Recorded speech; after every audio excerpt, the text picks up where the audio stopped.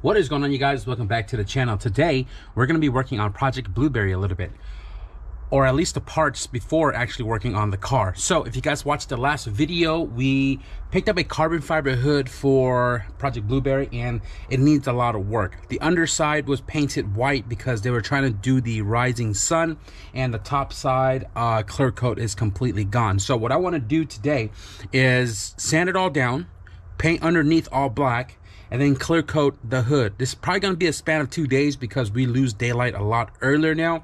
And in part of putting the hood onto the car, we're going to be doing the carbon mirror covers on the spoon rep mirrors that's on the car currently. We're going to be installing the new spoon front lip, which is right there. I don't know if you can see that. I was on Facebook the other night just scrolling around, and I came across this hood for very cheap, and it was already in the direction that I was headed to yesterday. So I swooped it up, and the reason for it is because I kind of want that whole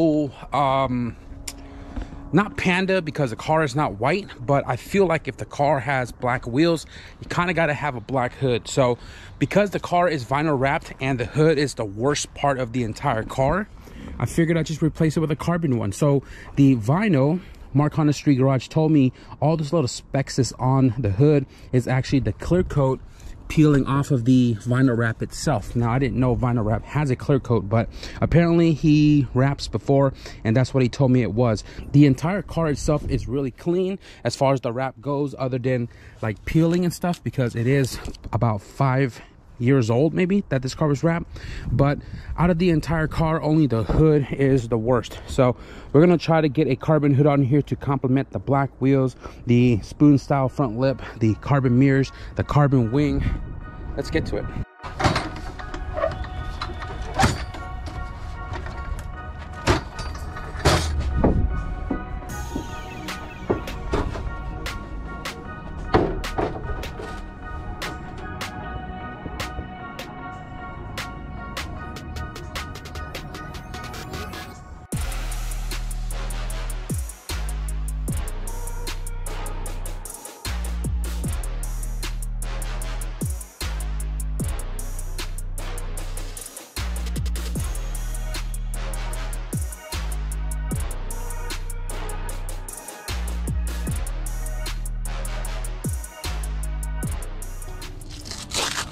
So I hit the hood with a 100 grit. I did it with a 320 and it wasn't really cutting down. So 100 cut down the paint pretty well. And it was a little thick because, like I said, they have the rising sun on here, so you can see those lines. And I was cutting those down, and then I went back with a 100 grit by hand just to get all the little contours that the DA didn't touch. So I got this all sanded out, all corners, all little dips and stuff, and not really trying to make it perfect because we're gonna paint this with rattle can. It's gonna be under the hood. You're not gonna see it. And I'm gonna flip this over to the carbon side before I paint this, because I do want to paint the top side with it on the car, so that way I don't have to handle the bottom side after everything is all done. So flip it over, and I think on this side I might just do, I don't know, might do like 320 or 400. I don't think I have 400 on a DA, but I'm gonna do 3 and see what it does. If it cuts too deep, we'll change the grit.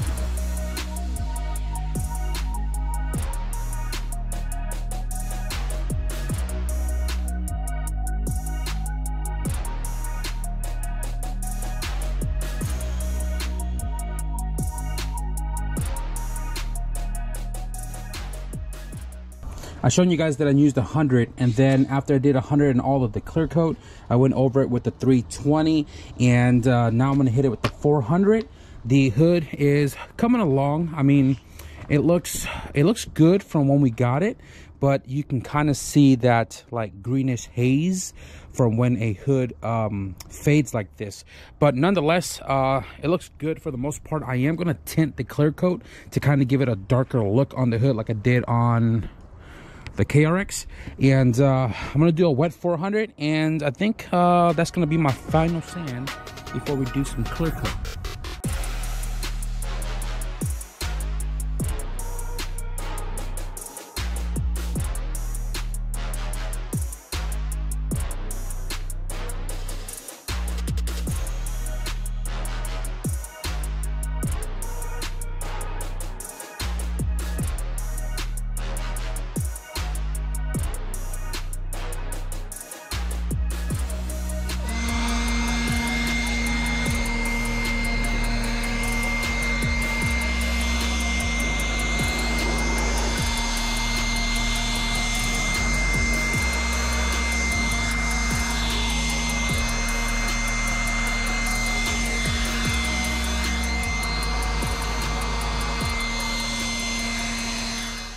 So this entire time I was sitting here sanding this hood down, I didn't realize my package showed up.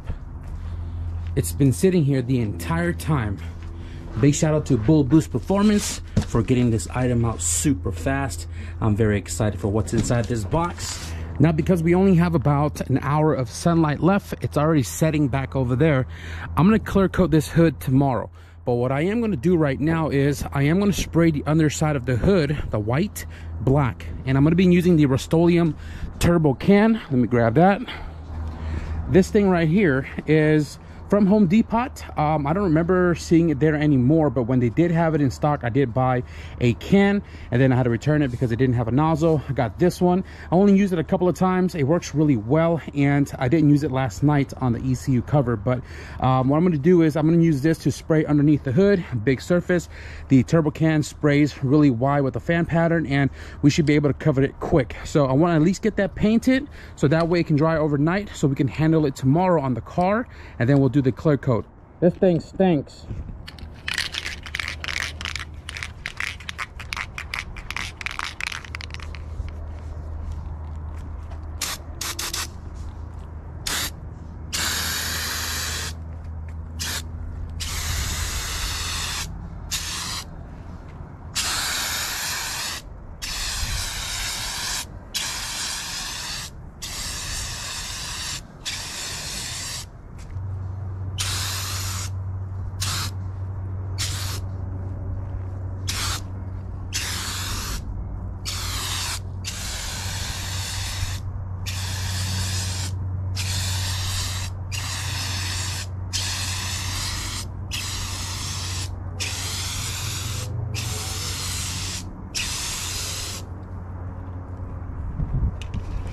The coverage with this thing is crazy.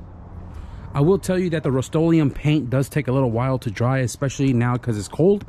But this is done. We're just going to leave it here, and we're going to switch to Blueberry with the Project CRX. Okay, Blueberry's on the driveway. Now let's jack it up, pull the bumper off, and test fit the new lip. I don't know why I said I was going to pull the bumper off. Normally, I do it here on the bench and attach the lip on while it's upside down. I'm just gonna leave it on the car. I'll just lay on the floor and mount the lip going up, bumper stabilize on the car. Be a lot easier to do that. Work smarter, not harder.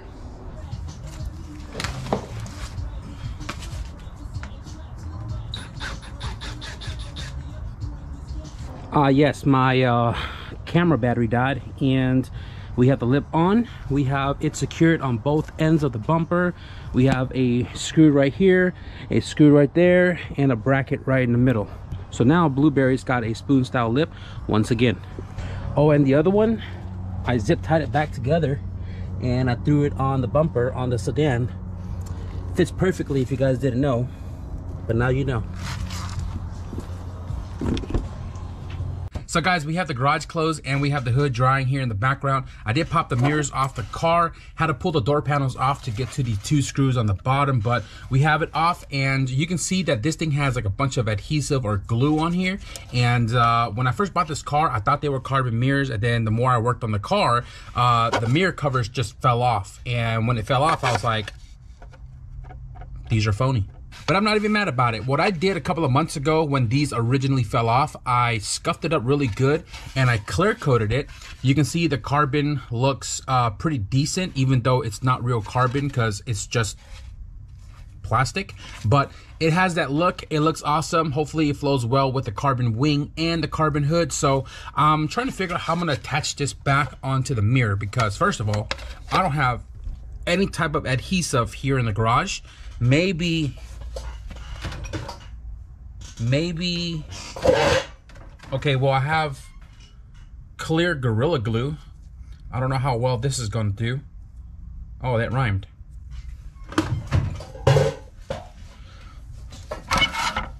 What I was thinking of doing was probably using some type of adhesive, or in this case Gorilla Glue, and dab it up really well, and then I was going to put a little rivet just to keep it in place, but I'm not sure how I feel about it, because you may potentially be able to see it from the mirror side right here on the edge. So I just want to get it done, and let me figure out which way I'm going to do this before I proceed.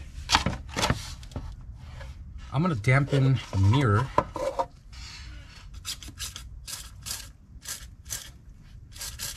Maybe too wet. Okay. Pretty dampen. Glue the other surface.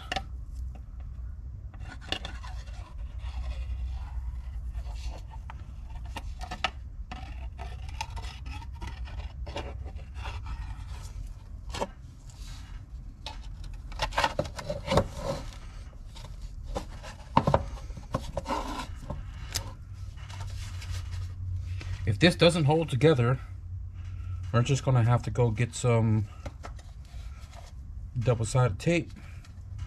I was gonna say it looks legit, but I'm not gonna lie to you guys. This looks baloney. But hopefully it stays together and looks decent for the most part. It is what it is. It is what it is. Just came back from Home Depot, got some quick color flat black because I ran out, and I grabbed some JB Weld Clear Weld. This is one of the stronger ones that they have. Some epoxy. We have some bags for covering up stuff we don't want painted. Got some more seals and stuff for the heater core in the EF sedan for when I put the dashboard back in. We have some nice seals for the heater system. Got some new tape. Also went to the P.O. box and got this giant box that was inside, fragile, and the mirrors are on the table right here. So I'm gonna assemble it back and probably get that back into the car, and then we'll mount the hood on the car before we lay down some clear coat.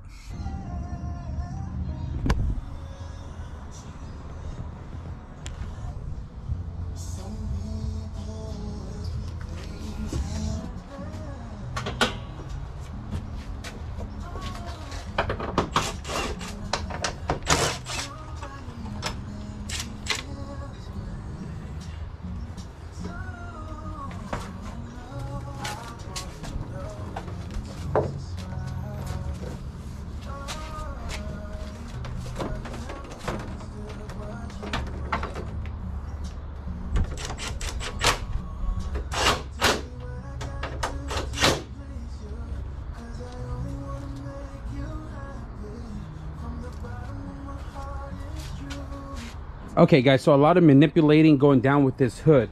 I finally got it to latch, although I don't like the way you have to latch it. I'll show you in a second. I had to push the rubber on the side, the stoppers, all the way down so the hood can sit flush.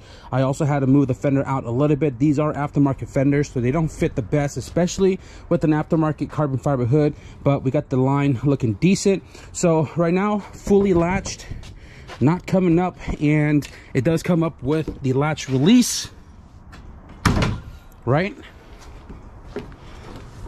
So underneath here, you can see how smushed this thing is, and there's not enough meat on it, I feel like, to engage the latch down here. So what I did with the latch was I had to take the latch off, drill the hole out a little bit more to bring the latch up higher so that it could lock up with this this hinge right here. So to close the hood, I have to like pressure it from here on the top. So let me set you guys up.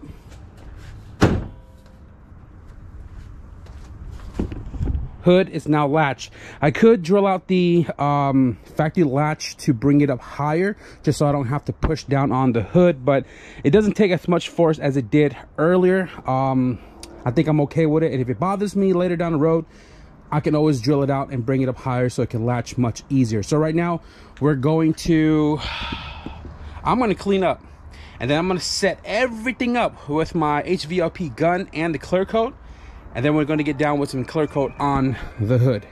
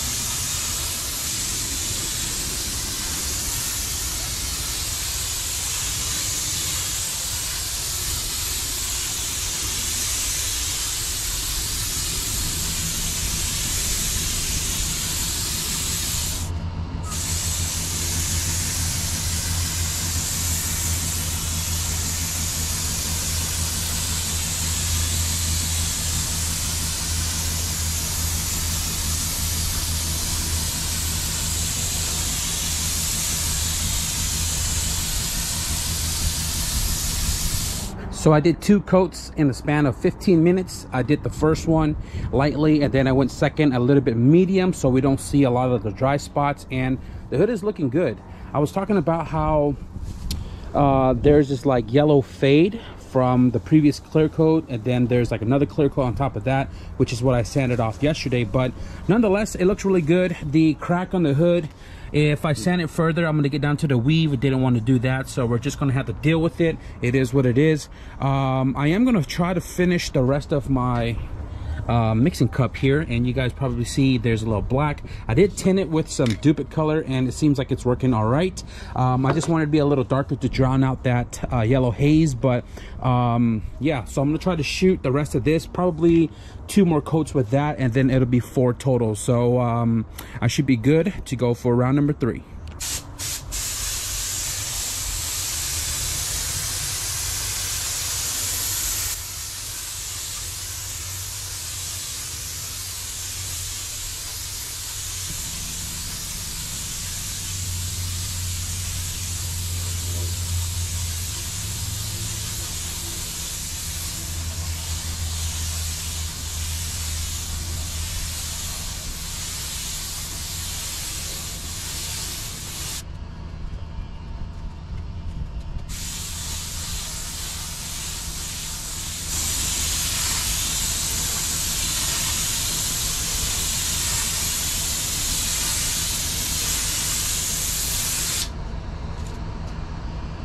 Not gonna lie to you guys, I was laying on the CRX and almost passed out, but about 10 minutes ago I laid down the 3rd coat heavy and kinda into the 4th coat, but not entirely. 3rd, and then I went back in the center and did a 4th in the center because I saw some dry spot. And after about a few minutes now, the clear coat seems to have settled down really nicely. The clarity looks good. There's a lot of dirt and debris because you guys obviously know I'm out here in the open, but the clarity of the clear coat and the image on the hood looks really good. And the can itself has about right here, and I don't want to risk it for the biscuit because I don't want to run out like, I don't know, 3/4 ways through and then have to remix and all that and re-darken, re-tint the clear. So I think I'm just going to leave it right here, 3.5 coats. It looks really good, and utilize the rest of the day to let this tack up, if not dry by the nightfall.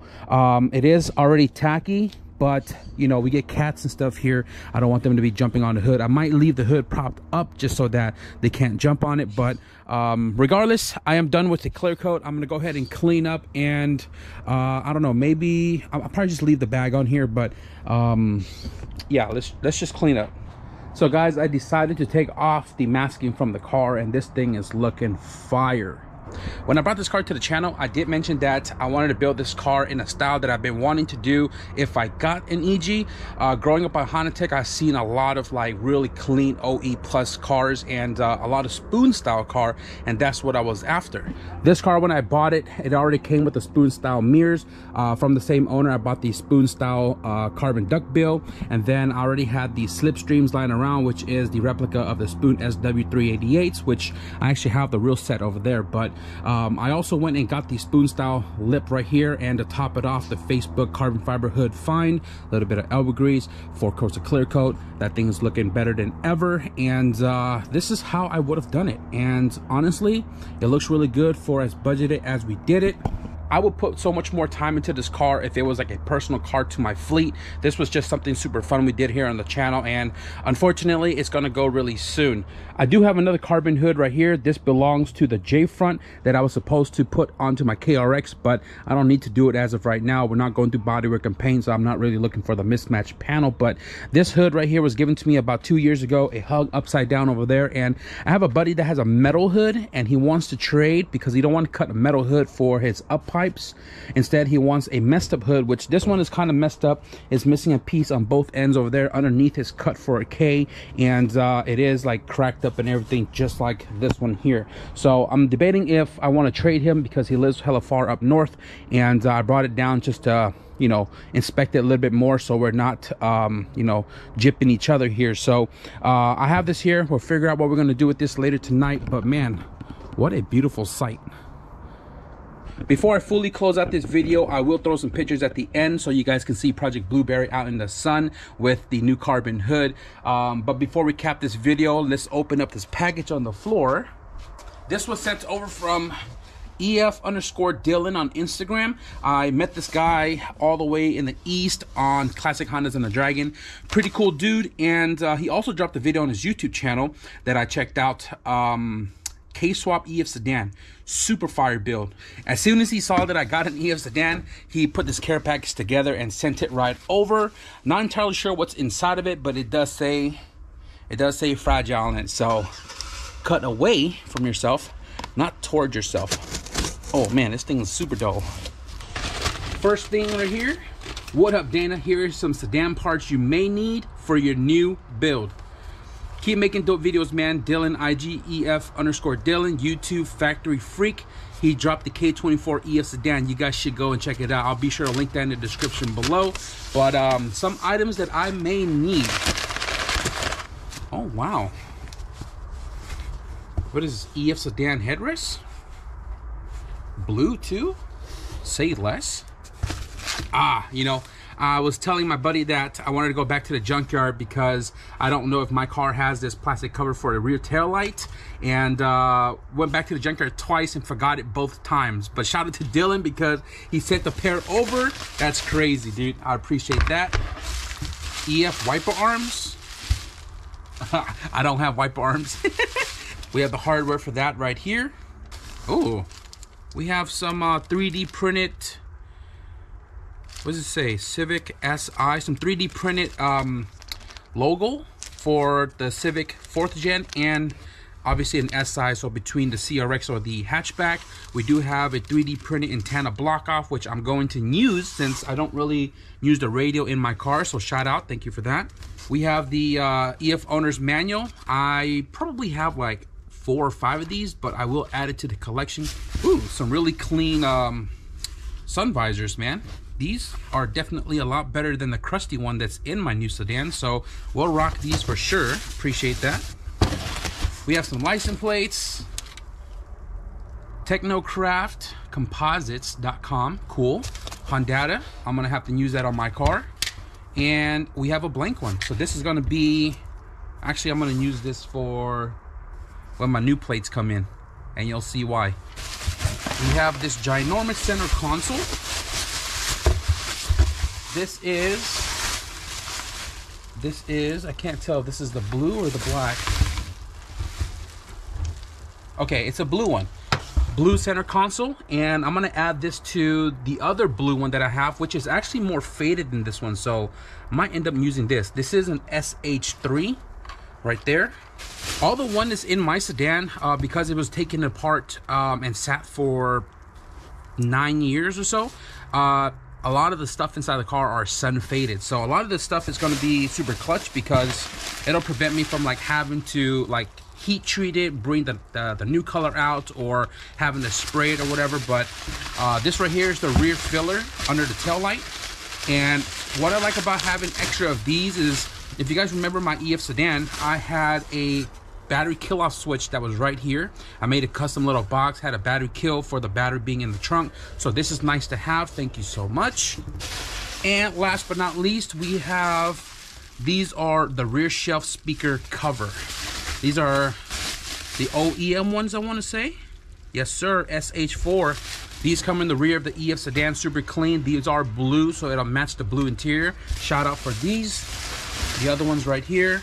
I'm gonna have to put all this stuff back in the box and find a home location for the box because we are not fully commenced on the build on the EF sedan yet. So big shout out to Dylan once again. If you guys want to follow him on Instagram, EF_Dylan, and on YouTube, he is Factory Freaks. Check out his K24 swap EF sedan, man. It's pretty sick. So I am gonna cap out the video right here. I hope you guys enjoyed the progress update on Blueberry. It is looking so much more fire now with all the new stuff on it. And if you guys did enjoy this video, be sure to leave a thumbs up. And if you guys want to stick around for, we're supposed to go to the track tomorrow. If you guys want to stick around for more updates here on the channel, be sure to hit the subscribe button. With that being said, thank you guys for watching, and I'll see you guys in the next video. Peace.